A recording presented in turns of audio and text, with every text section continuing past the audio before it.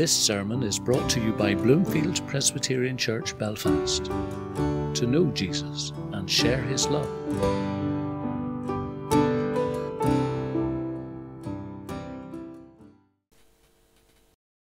Our reading this evening is taken from the book of Philippians, chapter 3, verses 1 to 9. This can be found in your church Bibles on page 1180. So reading in from chapter 3, verse 1. Finally, my brothers, rejoice in the Lord. It is no trouble for me to write the same things to you again, and it is a safeguard for you.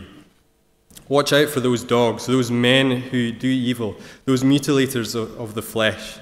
For it is we who are the circumcision, we who worship by the Spirit of God, who glory in Christ Jesus, and who put no confidence in the flesh, though I myself have reasons for such confidence. If anyone else thinks he has reasons to put confidence in the flesh, I have more. Circumcised on the 8th day of the people of Israel, of the tribe of Benjamin, a Hebrew of Hebrews, in regard to the law, a Pharisee, as for zeal, persecuting the church, as for legalistic righteousness, faultless. But whatever was to my profit, I now consider loss for the sake of Christ. What is more, I consider everything a loss compared to the surpassing greatness of knowing Christ Jesus, my Lord, for whose sake I have lost all things. I consider them rubbish, that I may gain Christ and be found in him, not having a righteousness of my own that comes from the law, but that which is through faith in Christ, the righteousness that comes from God and is by faith.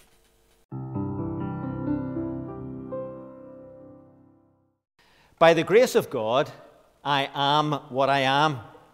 That's what the Apostle Paul says about himself in 1 Corinthians chapter 15, verse 10. Grace, let's get that word right before we start. It means what God gives us that we don't deserve. It is his unmerited favor. It is God granting to us what we had no right to expect and with nothing in us to qualify ourselves for. It's the kindness and goodness of God expressed in his love towards us in such generosity. And Paul says about himself, it's by the grace of God I am what I am. Whatever I am, whoever I am, whatever I've done, whatever I will do, I'm only that because of the grace of God. In so many of his letters, Paul had to defend himself against claims about him, saying, yeah, well, that guy Paul, he's not all he's cracked up to be. Not a great speaker. He's not strong enough personality. He's not faithful enough to his Jewish heritage, or even he's too faithful to his Jewish heritage. And all the way through the New Testament, he's speaking about himself. He's not doing that because he wants to boast about himself, but he's trying to answer the accusations that come against him and were designed to undermine him and the gospel. But his most simple and profound description of himself are these words from 1 Corinthians, by the grace of God, I am what I am. In this he boasts, in this he rejoices. It's not about him, it's not about his abilities, it's not about his track record, it's about God and his unmerited favor towards him. So when we're talking about grace, as we'll do this evening, keep that in mind. This is what Paul means. I am nothing. If I am anything at all, it's because what God has done for me. And we're going to think about that specifically as we look at this reading from Philippians 3, 1 to 9. Paul knew who he was by the grace of God. It's possible, of course, to state our identity without any relation to the grace of God. So if I were to ask you, who do you think you are? I wonder what you would say. Would you answer, by the grace of God, I am this, or I am that? Or would you self-identify in a whole range of other ways that people do today regarding your culture? What is your culture? And there's a lot of debate about that in Northern Ireland, isn't there? And a lot of money going for bonfires and things like that. All kinds of things, what your culture is. Or about your relationships, or your sexuality, or your self-image, or your success, or your achievements. Well, Paul could have answered with perhaps great assurance that he was a high achiever and an extremely successful person. He had been, we see in the New Testament, to the best places to study. He was marked out as a rising star, as a person of influence. He said in Galatians 1:14 that earlier in his life, I was advancing in Judaism beyond Jews of my own age. And he wasn't boasting. He was simply saying that was the truth. I was in the advanced class. I was in the fast track. And if there'd been a vote for a person most likely to succeed in his year group, Paul, or Saul as he was known at the time, would have topped the poll. His CV is impressive. He sets it out in chapter 3, verses 4 to 6 here. He's from the right background. He's from the people of Israel. Verse 5. He's got the right connections. He's a Pharisee. He's got the right attitude. He's zealous for the law. He has a right level of achievement. He's faultless in keeping the law. And that's a big claim. There were 613 laws the Pharisees worked out. Faultless for all of them. That's some statement. And he had the right zeal. He was persecuting the church. He had it all. He was the poster boy of Judaism at the time. So what he goes on to say from verse 7 is astonishing in the light of this stellar performance as a leading light in Judaism. Here's all my achievements. Here is who I've made myself to be. And he says, I consider them all now a loss. All of that, just a loss for the sake of knowing Christ. Indeed, he goes further in verse 8, calling his achievements rubbish. The original Greek is a bit more agricultural here, meaning dung or manure, or that good old Ulster Scots word, clabber. Now, we might pause here for a moment and ask, should not a Christian want to achieve and succeed and do well? Isn't there any point in working hard at school or college or sport or seeking promotion or seeking advancement in your skills? Yes, of course there is. Paul's not saying that we shouldn't work at these things. We shouldn't seek to achieve in these things. Christians should give their energies fully to the responsibilities that arise in the place where God has placed them. What are you going to do tomorrow? If you're working, where are you going tomorrow? What are you going to be doing? You're just going to go in there and sit around?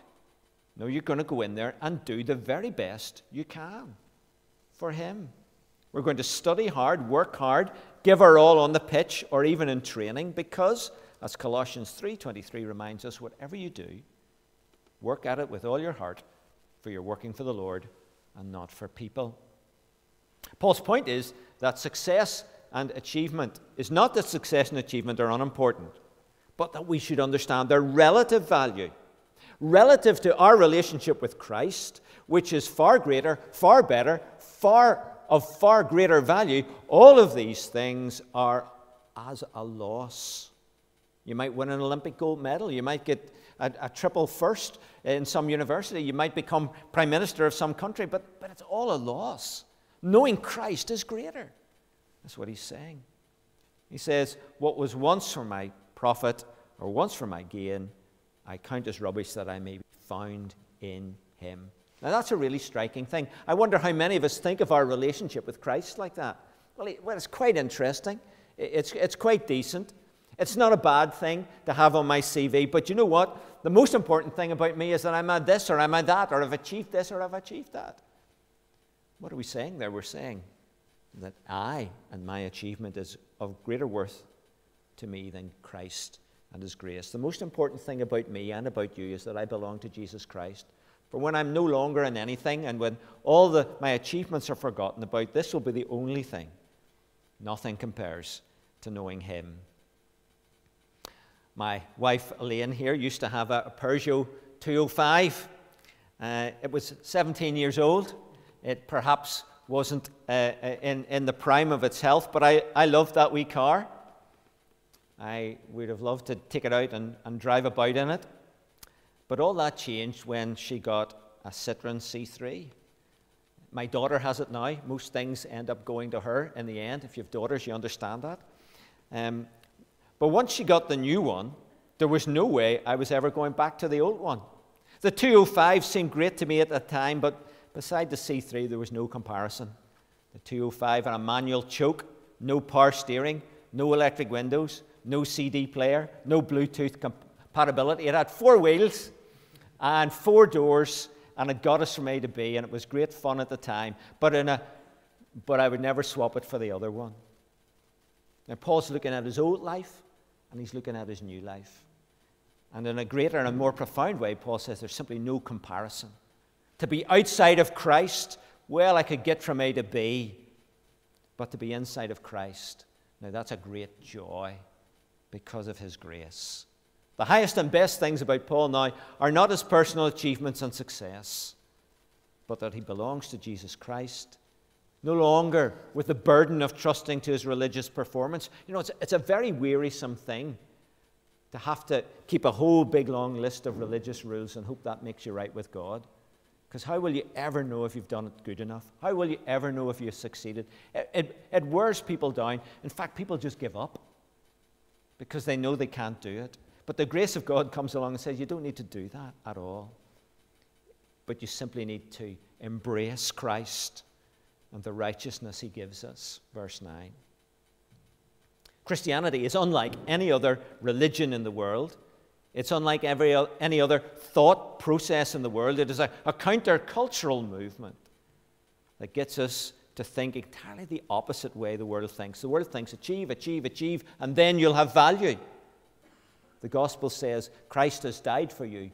You are highly loved. Receive his grace. We're encouraged by the world around us to seek success at all costs and to measure ourselves purely in the light of that. And if anything gets in the way of you succeeding, even if it's the things of God, set them aside, because success, as the world may measure it, is more important even than him. So unlike Paul, the way the world thinks is that to know Christ is worthless. It's rubbish. And every other thing we strive for is actually worth having, worth finding your identity, worth locating your security and your hope. Do you think like that? I wonder if you do. What about your own record achievement? Would you regard it as worthless, rubbish, for the sake of knowing Christ and being known by him? Is that the highest thing that roots your identity, rather than the letters after your name or the medals round your neck? Is his grace your deepest joy that gives you peace and hope? What about your quest for academic achievement? Here are my O-level results. Don't look too closely. And that's O-levels. That's like so far ago, no one even remembers them. I put these up because no one will be jealous when they see these. For me, they were a great success because I passed. And I'm delighted that a C is a pass, or it was in those days. And there's even an A in there. I should have blown that up a little bigger than the rest. But maybe you've got 10 A-star GCSEs, or you aspire to that. And you think, well, if I have that, I'm really something, or I'm really somebody. Well, I'm glad you're aiming high, but don't let that define you, either by getting it or not getting it. That's not the most important thing you'll ever achieve or receive in your life. You could have the best set of results in the world and have no time for Christ, know nothing of Christ, be on the treadmill of trying to win acceptance with others through your efforts, and have no time for Christ. Or you could belong to him who gave himself for you. Think about this, the quest for sporting success. Now, I am inordinately proud of this certificate. I was the winner of the 200 meters in 1979. Now, it doesn't get much better than that, really. I think Olympics pale into insignificance beside that. But the fact is now, I can't run the length of myself. And that's ancient history. I mean, that really should be shredded. What matters now is my standing in Christ, not my running 40-odd years ago. You see, all of this success, It pales into nothing if we don't have Christ and we don't rejoice in his grace. Same thing goes for this picture.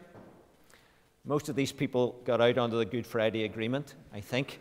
I have no idea what year this was, but note the fact it's in black and white. We were extraordinarily proud of that tiny, tiny little cup that's down at the front of it. But you know now, I have no idea what that is. I can't remember that. I don't remember even that we even got that. But we thought it was so important we'd take a photograph of it. I can't remember it. No wonder no one else can remember it. Such is fame. That's a problem with our achievements, isn't it? They mean so much at the time, but the memory of them quickly fades. And ultimately, they are worthless. They're not solid enough to build our identity upon.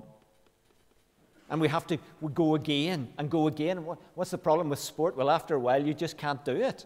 You can't keep up. So are you worthless then? Are you of no account? Or does our value lie elsewhere?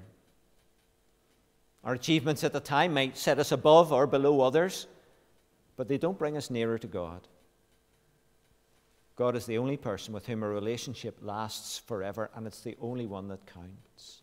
So all of these things, all of our achievements, which seem so great at the time, are ultimately meaningless, worthless, so much clabber. God is not interested in your record of achievement before he takes an interest in you. But he wants us to see how much we're in need of him, how helpless, hopeless, and in need of grace to find our identity, our security, our peace, our hope, our joy in Christ. In the end, all of the things we accumulate, everything we aspire to, everything we lay hold of, will mean nothing to us without a relationship with Christ. If I don't find my identity and hope and peace and joy in him as his follower and servant and his friend, I will find nothing that truly is satisfying in life. So what is it that constitutes success for you? What will bring you greatest joy? What price are you willing to pay for it? Who or what will make it, who or what by which you will decide that you've achieved it? And how does that compare with Christ? Well, Paul in this section is listing his pedigree as a successful Jewish person. But what does he do? He counts it all as worthless compared to knowing Christ. I wonder, could you and I take all our achievements, my rugby team photograph, my 200-meter certificate, my O-levels with their 3 C's and their 1A, and throw them all out and say, nothing is worth anything compared to knowing Christ. All my efforts, important as they were at the time, is as nothing compared to knowing Christ. Human striving for success or to make something of ourselves often leads us to walk over others or use them for our own ends. By contrast, if we looked at the end of chapter 2, we'd see Timothy as someone who cared more about the Philippians than he did for himself, because he didn't think first of himself, but about Christ. Or in chapter 2, 25 to 30, Epaphroditus, who calls him my brother, my co-worker, my fellow soldier, who risked his life for Paul because of Christ. What was it that motivated Paul and Timothy and Epaphroditus? It was the knowledge of who they were in Christ and who Christ had made them by his grace, and it transformed their life and it brought them joy. That's why Paul begins the chapter by saying to the Philippians, rejoice in the Lord. If we rejoice in who we are because of our achievements, we'll never have a secure joy. They will fade and perish. Others will come up and get ahead of us in the race, and we will drop behind and will not have the strength or the energy to go forward. But if who we are in Christ is based on what he has done, then our identity, our hope, our security is rooted in a God whose joy is lasting and our confidence in whom is unshakable. Many times Paul had to defend himself to his accusers. Many times he confessed his own unworthiness for God's grace. He says that perhaps most strongly in 1 Timothy 1. I thank Christ Jesus our Lord, who has given me strength, that he considered me trustworthy, appointing me to his service, even though I was once a blasphemer and a persecutor and a violent man. I was shown mercy because I acted in ignorance and unbelief. The grace of our Lord was poured out on me abundantly, along with the faith and love that are in Christ Jesus. Here is a trustworthy saying that deserves full acceptance. Christ Jesus came into the world to save sinners, of whom I am the worst. But for that very reason, I was shown mercy, so that in me, the worst of sinners, Christ Jesus might display his immense patience as an example for those who would believe in him and receive eternal life. Now to the King eternal, immortal, invisible, the only God, be honor and glory forever and ever. Amen. You see, in Philippians 3, Paul could say, well, I had all these credentials. And in 1 Timothy, he's saying, well, that's worthless, useless. The greatest thing is that God has extended his grace to me in Jesus Christ. In a sermon recently, I shared the story of a man who was converted to Christ in Kilkenny before I came to the congregation. He told me that the first time the Irish mission worker visited his house, he chased him. The man was a soldier, and in typically blunt military language made it clear to him he was never to return. Yet the grace of God laid hold of him, and Pat, that was his name, who was once, like Paul, a blasphemer, a persecutor, and a violent man, was shown mercy.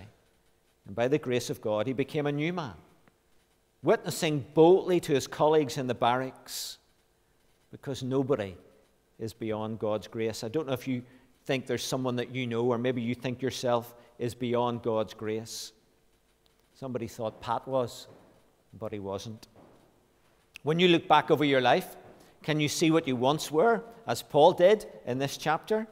But are you now able to rejoice in what God has made you by his grace? Is the main thing about you, the chief identity you have, who you are in Christ, rather than being defined by the achievements you have collected over the years? What about you? Or perhaps I should ask, are your achievements holding you back from Christ? Are there things that keep you from him because of some aspect of who you are? You think, well, I couldn't do that. I couldn't make myself nothing. I couldn't surrender my achievements. I couldn't come down from this position I've built for myself and humble myself before Christ. Well, if you're thinking like that, make sure you're thinking wisely. Make sure you weigh things up carefully. Because the only thing that lasts for eternity is who we are in relation to Christ. All we think about ourselves, all we possess, all we take pride in, all we value, all of it will be forgotten. Do you know the names of the parents of your great-grandparents? Do you know where they lived? Do you know what job they did? Do you know what school they went to? Do you know who they used to knock about with? I haven't the faintest clue. I can barely name my great-grandparents. Never mind anything before that. You see how fleeting is everything in which we trust? All the things in which we seek to strive for our own achievements? They will all evaporate. But who we are in Christ, or who we refuse to be in Christ, that alone defines us forever. So choose very carefully. Don't give your love, affection, energy, and hope to what Paul calls rubbish, making yourself something. Instead, give the passion and desire of your heart to knowing and following Christ, who makes you something for himself by his grace, giving you what you don't deserve, putting you right with God, rather you making yourself acceptable to God without him. Does that seem foolishness to you? Does it seem that you would be throwing your life away to do something as worthless as to follow Christ? We'll ask anyone who's lived heedless of Christ and who then has become his follower, would they ever swap? Would they ever go back? Would they ever take the 205 instead of the C3? In no way would they do that. What they have now is far better. And if you ask my friend Pat what his answer would have been in plain and direct and military language, he would tell you the case that the life he came to live in Christ was of far greater worth than all his life before without Christ. Just one postscript to that story of Pat is worth noting. Pat died of cancer in his mid-50s, and as he did, he declared with characteristic courage that he did not mind whether he lived or died so long as Christ was glorified. His concern was the glory of Christ, but God honoured his saints. And Pat had a full military funeral, attended by the top brass of the Southern Command of the Irish Army. His coffin was draped in the national flag. It was borne on a gun coffin through the streets of Kilkenny. The whole city came to a standstill, and over the grave, nearly deafening me, they fired a volley of shots as they buried him. Did he lose out by following Christ? By no means. In life and in death, he was shown honour and respect, for God is no man's debtor. But all of that wasn't of any consequence to Pat, really. It was that he was found in Christ, not having a righteousness of his own, not trusting in who he was or what he had achieved, but simply holding on to the grace of Jesus. Well, what about you? Who do you think you are? Do you take pride in what you've made yourself? Do you find security in the identity you've created and made your identity? Paul says, by the grace of God, by the unmerited favor of God, I am what I am. By the grace of God, you can be what he was, what Pat was, a new creation in Christ. Someone whose credentials read saved, forgiven, restored, loved, a child of heaven, adopted, blessed.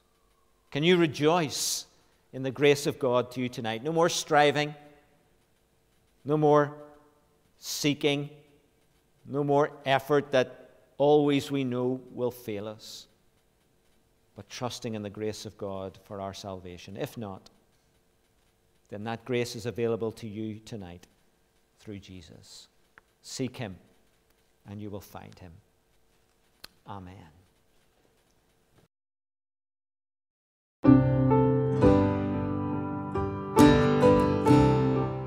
Thank you for listening to Bloomfield Presbyterian Church Sermon Audio. We're a congregation in East Belfast with worship services at 11 a.m. and 7 p.m. every Sunday. For more information, visit bloomfieldpresbyterian.org.